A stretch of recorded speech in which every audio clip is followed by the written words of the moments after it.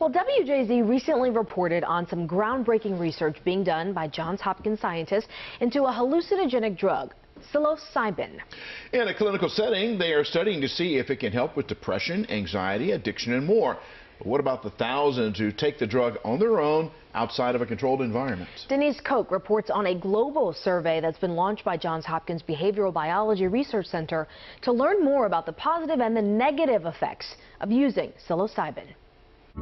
Heather Jackson used psilocybin in a controlled setting to help her recover from years of emotional trauma.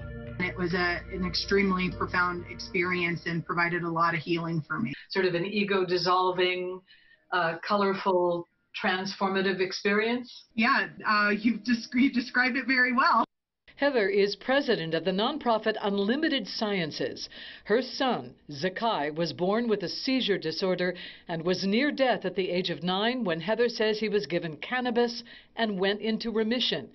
Zakai is now 17 on no pharmaceuticals, and Heather is committed to learn more about natural solutions.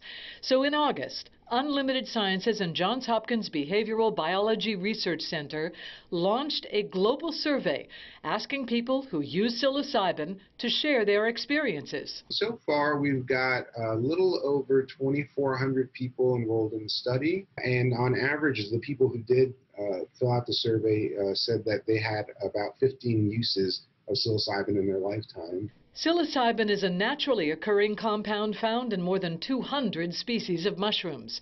It and other hallucinogenic drugs target the brain's serotonin 2A receptors, setting off a cascade of activity. In a clinical setting, everything is controlled. As enacted here, you have guides who stay with you for the up to 8 hours that the drug is taking effect. Kind of helping them move through the difficult experience. But the people Hopkins is trying to reach use psilocybin recreationally for pleasure or other personal reasons. As one survey participant wrote, "My intention is to better understand how I can help the world be productive and relieve day-to-day anxiety." Dr. Romeo says about a third of those taking the survey say they have an anxiety disorder. About a quarter have a mood disorder, and about a third have no mental health condition. Were they helped by the drug? We're seeing improvements in stuff like quality of life, social functioning. Similarly, we're seeing things like anxiety, depression, and burnout drop after these experiences. Look at these two images. On the left, the brain without the drug. On the right, the brain on psilocybin. There's far more connectivity on the right. This increase in connectivity may allow for a brief period of plasticity, a period in which the brain can change the way it's connected. That elasticity can take the mind to unexpected places and change the person who takes the trip. About 45% of people said they're doing this for purposes of self-exploration. Participants are surveyed before they take psilocybin, right after, and 2 months later.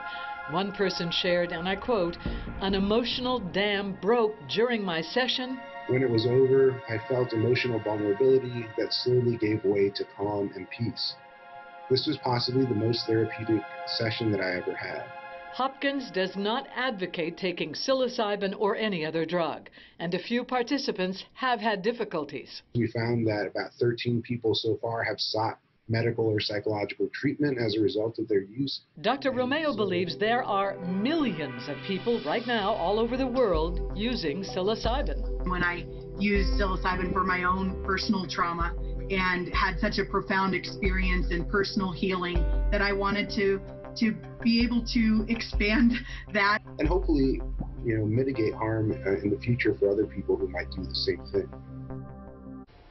And Denise tells us the study will continue for another year or so. It's really fascinating. If you are 18 or older, you speak English, and you'd like to participate, there are 2 websites we can give you, unlimitedsciences.org, hopkinspsychedelic.org as well.